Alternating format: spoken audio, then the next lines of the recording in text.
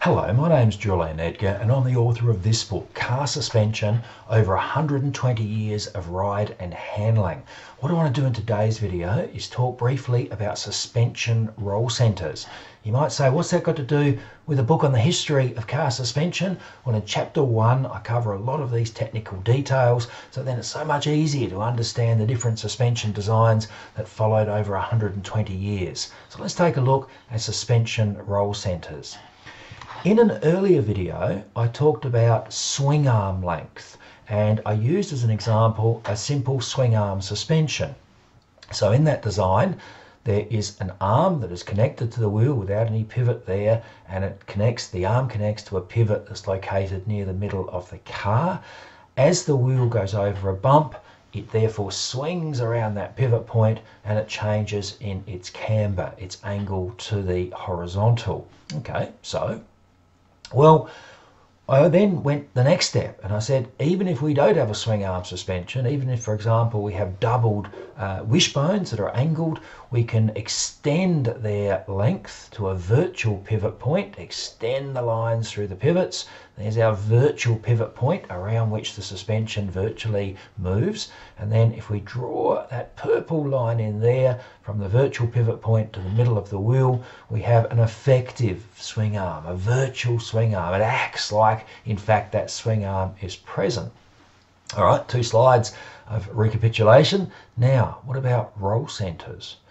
Well, if we go to that virtual pivot point and draw a line from there to the middle of the tyre on the road, where that green line crosses the centre line of the car, keeping up, that point there is the roll centre, through which effectively all the forces being transmitted laterally by the tyre actually impact. So let's look at that next slide. That purple arrow shows the roll centre. Now the roll centre isn't the point around which the car rolls. That's a bad way of thinking about it, because as we'll see in a moment, roll centres move during suspension deflection, but it's where all the forces, the lateral and sometimes slightly vertical forces being developed by the tyre, are being fed into the car's bodywork.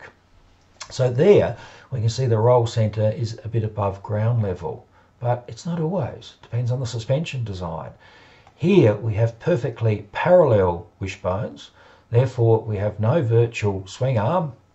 It is in infinity. That point there is off at infinity, and so when we draw the line from infinity back to the middle of the tyre contact patch, we can see there that the roll centre is actually on the ground. So the height of the roll centre varies depending on suspension design. We typically talk about the roll centre being along the longitudinal axis of the car, even though that can change a little bit as well, but it can be at all different heights. It can be even below the ground, it can be on the ground level, it can be above the ground level. So what? Well, the way in which those forces get fed back into that point may have a big impact on the behaviour of the car. And so here, let's go back to a simple swing arm suspension, where we draw the line from the contact patch, centre of the contact patch, through the pivot point. In this case, it's a real pivot point, not a virtual one. We can divide the force being developed, which is being pushed up that way, into a vertical force and a horizontal force with those triangles of forces. Now, there's a vertical force in this type of suspension design. When the car is cornering, it's trying to lift the bodywork. Wow, now what sort of car would have suspension like that? Well, here we go back to the Hillman Imp that we saw in our previous video. It has independent front suspension which just uses simple swing arms. It's as if that was one arm, there are the 2 pivot points, and so this sort of behaviour occurs, and that red arrow lifting upwards is called a jacking force.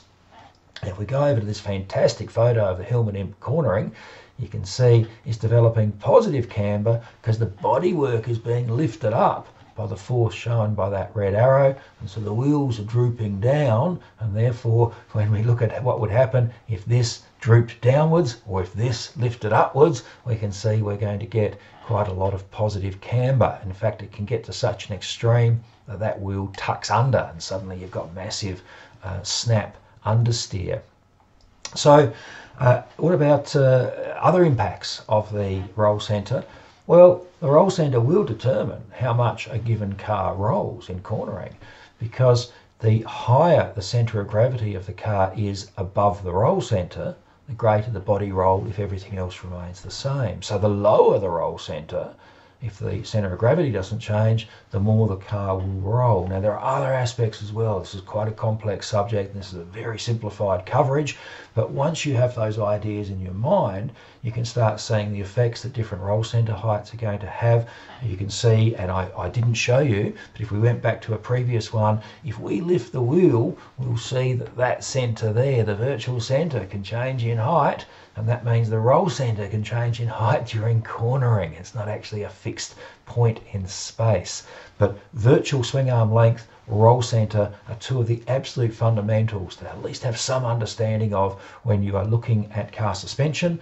And when I cover 120 years of ride and handling, I'm very often talking about the height of the roll centre, whether the height of the roll centre is different at the front and the back, how high it is above the ground. If it is in fact above the ground, those are ideas that are used throughout this book. Thank you.